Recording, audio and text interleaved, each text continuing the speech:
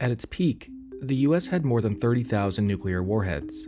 Beginning in the 1960s, it started signing arms control agreements with the Soviet Union and reducing its nuclear arsenal. Today, the US has far fewer warheads, but the aging arsenal is in the middle of a decade-long modernization effort expected to cost over $1 trillion. The Federation of American Scientists estimates that the US has 5,177 nuclear warheads, but there's a lot more to it than just the top-line number, so let's break it down.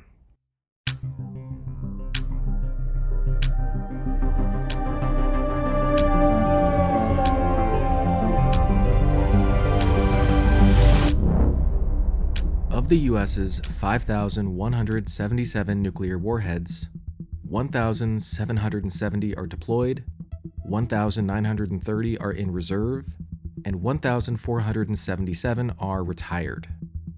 We'll get back to that in a little bit.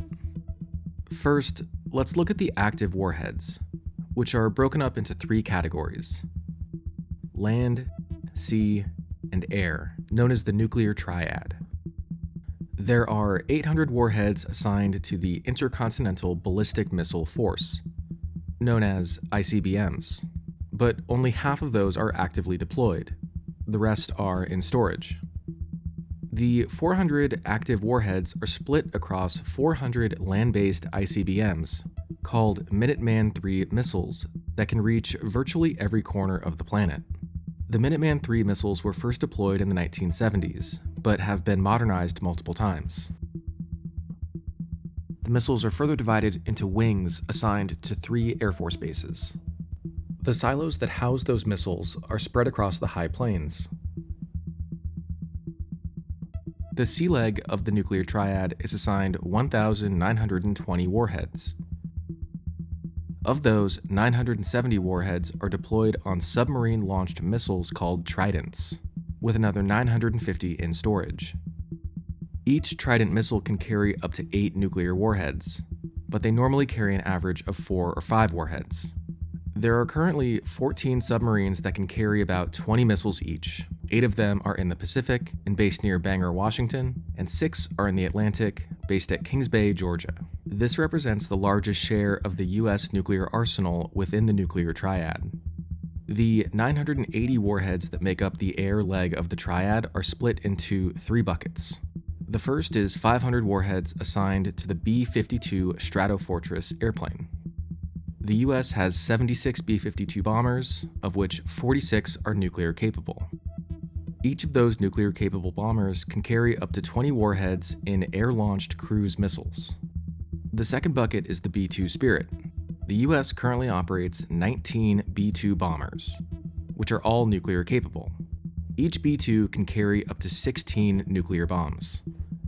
Between the B-52 and the B-2, there is a capacity of 780 warheads, but only about 300 are at bomber bases and considered to be deployed. The remaining 480 are in storage. In addition to the 780 bombs within the strategic triad, there are 200 bombs considered non-strategic. Of those, 100 are stored as backup, and the remaining 100 are stored at 6 bases in 5 European countries. Finally, in addition to the 3,700 active warheads, there are 1,477 retired nuclear warheads that are awaiting dismantlement, a process that has gotten slower over the years. In the 1990s, the US dismantled 1,000 warheads per year, but in 2023, the number was only 69. There are a lot of factors that slow down the dismantling process, including technical complexity, legislative requirements, even the COVID-19 pandemic. Over the next 3 years, the US is spending $1.2 trillion to overhaul its nuclear weapons arsenal. At least, that's what's planned. Historical trends and chronic delays to the modernization program indicate that the cost is likely to increase over time. The Minuteman III is slated to be replaced by the Sentinel ICBM, with the first test flight scheduled for 2026 and beginning operation by 2032 or later. The Ohio-class submarines will be replaced by Columbia-class submarines in the late 2020s, with the Trident missile expected to undergo a substantial life extension to operate through 2084.